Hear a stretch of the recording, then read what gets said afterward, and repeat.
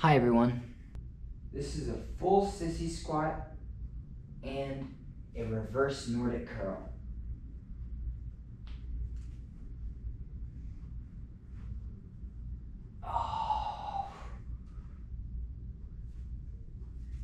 Still need to work on that last part.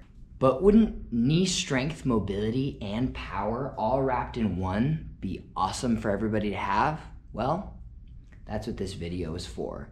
If you want to learn how to do that move, we're going to start with the basics. This video is going to have two parts. The first part, I'm going to show you all the different variations and stuff to build you up there. And the second part is I'm actually going to bring you through a workout. So here's the first part.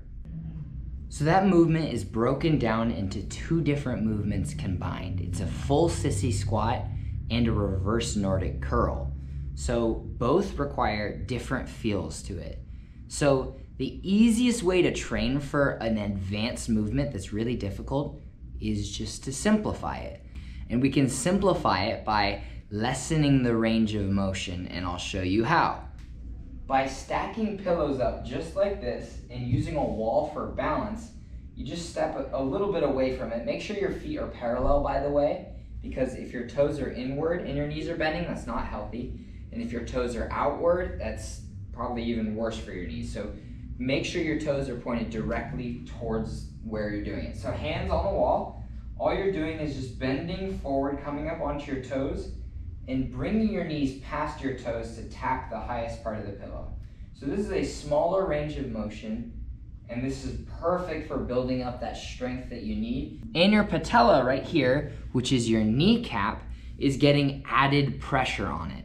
So if you have any meniscus injuries or something like that, be very, very, very wary of what you do. You want to avoid pain at all costs, but you do want to fix it, right? Motion is lotion. So get it moving and work it out, but be very careful and avoid pain. I know it's a difficult dance, but you do gotta do it.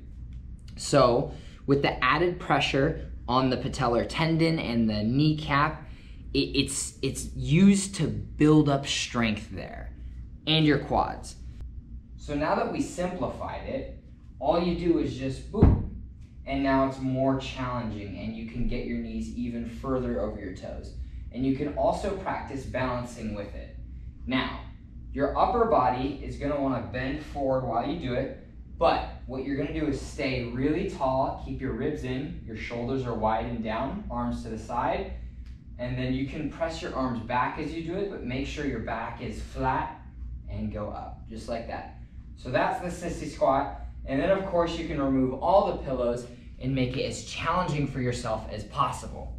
But don't injure yourself. If you feel any pain, you've already gone too far, and do not do that. The second movement is obviously the reverse Nordic curl. Now, how do we simplify something like that? Well, I'll show you. Check this out. All right, so in order to simplify this movement, you are gonna need to have your knees on the ground. And if this is painful for you, you're gonna wanna have some cushion like pillows, blankets, or anything like that. The theme of this video is avoid pain. Any pain in your knees is bad pain. We don't want that. We want to stress the tendons by giving them pressure and stuff to work through, but we don't want any pain.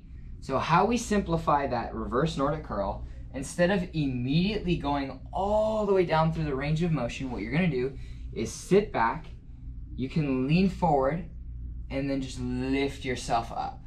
Just like that. Remember to keep your back flat, and you lift yourself up. Now, you'll feel it. It's quite different, and the reason why it's different from the sissy squat is because instead of just your knees bending forward, your knees are at full extension right here. They're actually actively stretching. Now, you can also challenge yourself by bringing your body, instead of forward, you're bringing your body back like this. So just like this, it's a little bit more challenging, and the further back you go, the more challenging it gets. Now, this part might seem a little counterintuitive, but you also need ankle mobility. So here's my favorite stretch for that. So all you do is, instead of standing up tall, you're just gonna go down into a deep squat. Now, not a lot of people can hold this, so what you're gonna do is lean forward onto your toes, and then instead of just staying right here, you're gonna actually flex your heels toward the ground, and then let your body weight just press your feet down. Now, be aware that you don't want your feet like this, collapsing inward toward each other. You don't like, if you look at this foot right here, see how it can collapse in, that the knee goes a different way than the toes? That's bad. You want the knees to go the same exact direction as the toes the entire time.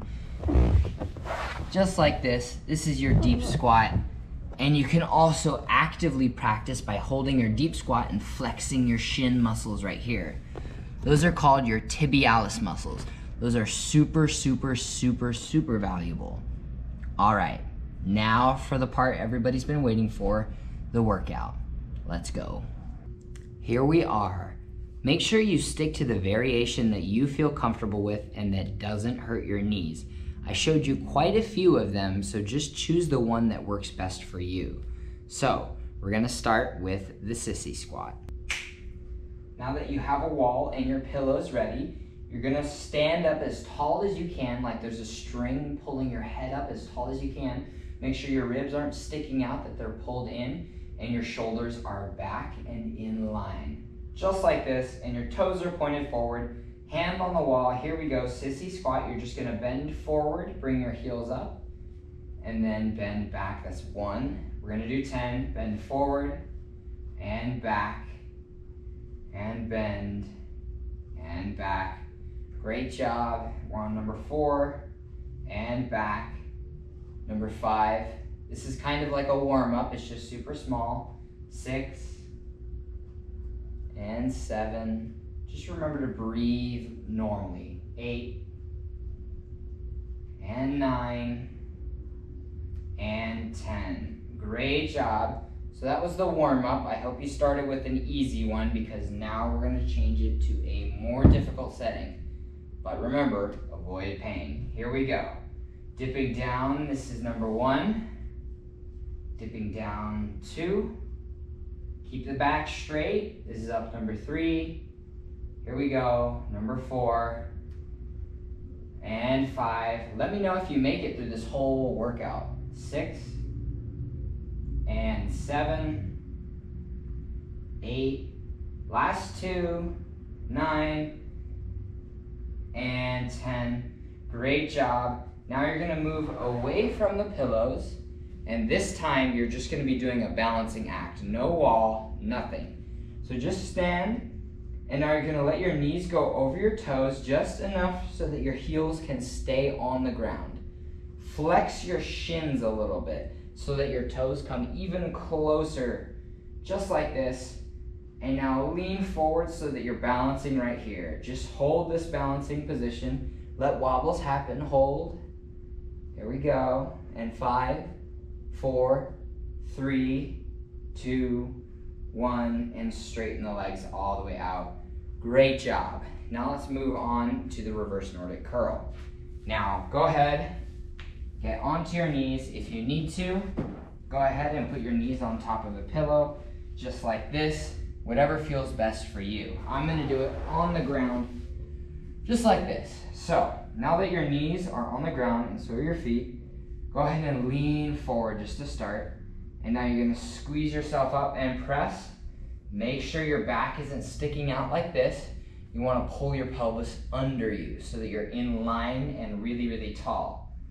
Make sure those hip flexors are stretching at the top. And bend down. And lift. Lower. And lift. Great job. Just keep that air flowing as you load down and lift. Pause right here. Now just lean back a little bit, only to where you can control it, just a little distance, holding for 10, 9, ease up if you have to, 7, 6, 5, 4, 3, 2, 1, and lower yourself all the way down. Great job. We have just one more left. You ready? Make sure your back isn't arched. Stay like this, and if you're crunching like this, you want to pull yourself out of your low back so that you're nice and tall. Here we go.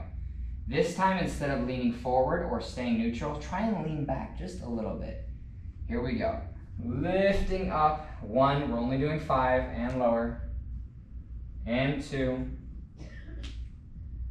and 3, and number 4, last one, and 5, and lower down. Great job.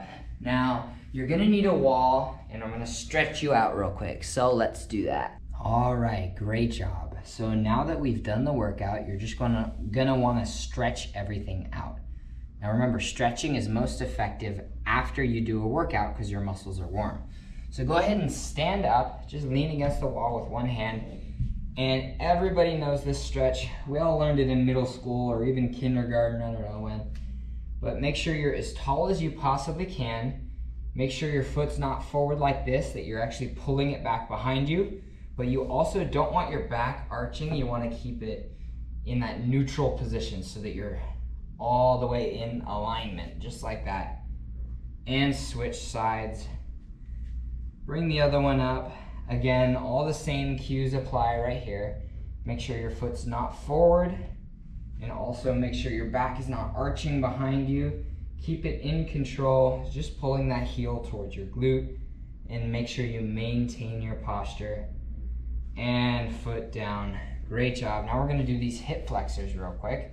So what you're gonna do is bring a foot forward and stretch your other foot all the way behind you, almost like you're gonna run the 100-meter dash or something like that. This is called a runner's lunge. That's why I said that.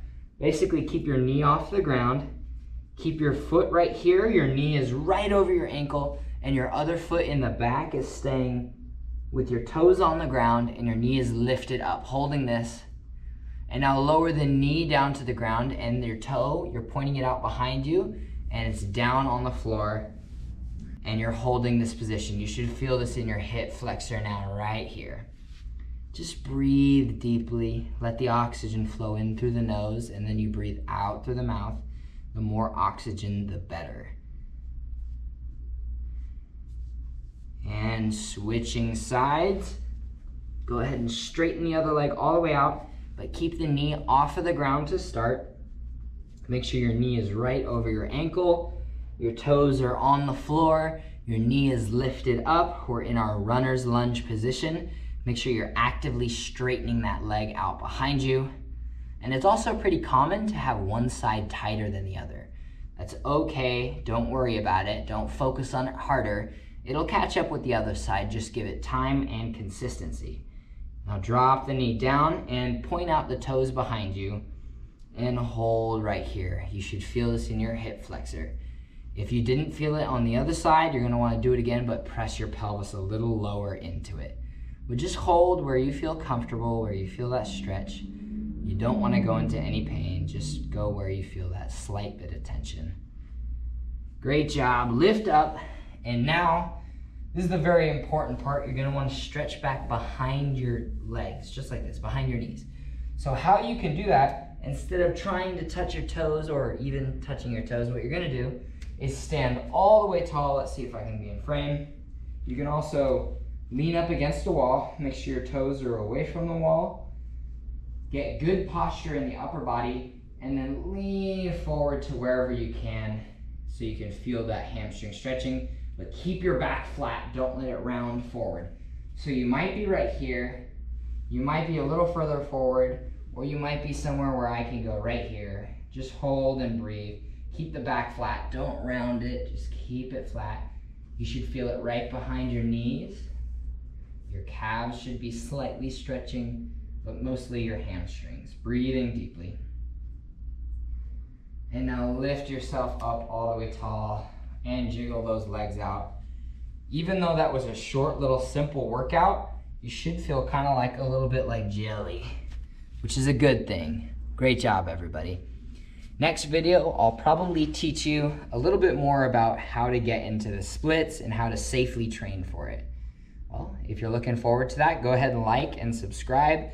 Leave a comment. Let me know how this whole YouTube thing is going. This is my first video. Welcome to the channel if you're from TikTok, Instagram. But if this is just the algorithm sending you, welcome as well. All right, you guys have a good one. See ya.